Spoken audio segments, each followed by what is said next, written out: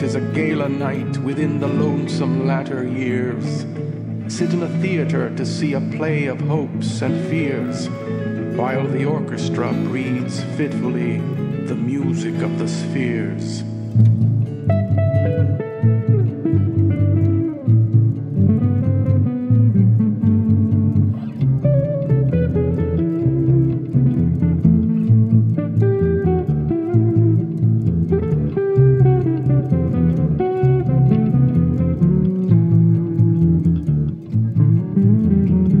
Mimes in the form of God on high mutter and mumble low, and hither and thither fly. Mere puppets they, who come and go at bidding of vast formless things that shift the scenery to and fro, flapping from out their condor wings, invisible woe.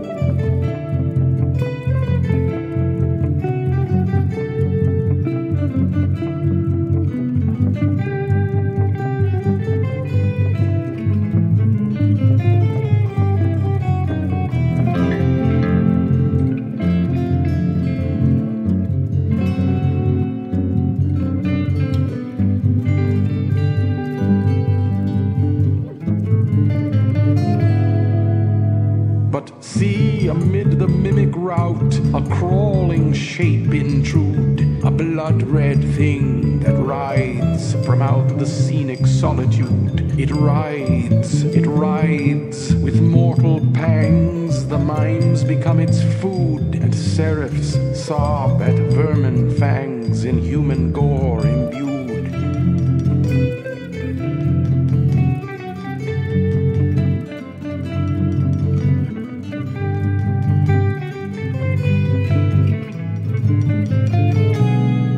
Madness.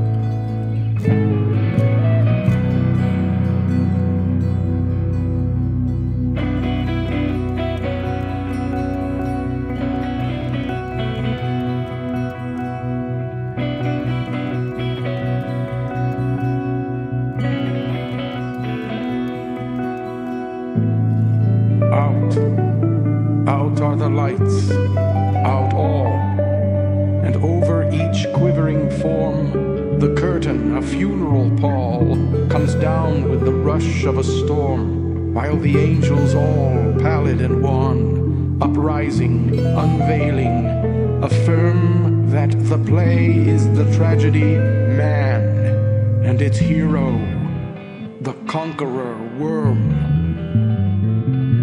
And much of madness, and more of sin, and horror the soul of the plot.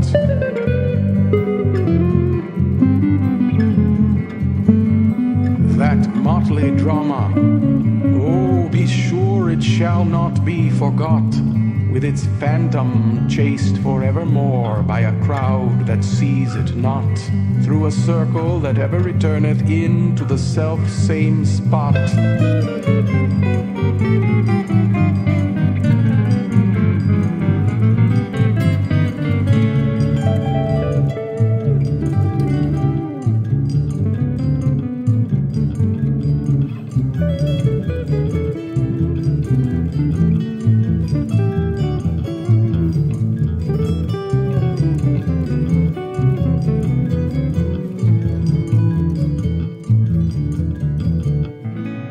An angel throng, bewinged, bedight in veils and drowned in tears, sit in a theater to see a play of hopes and fears, while the orchestra breathes fitfully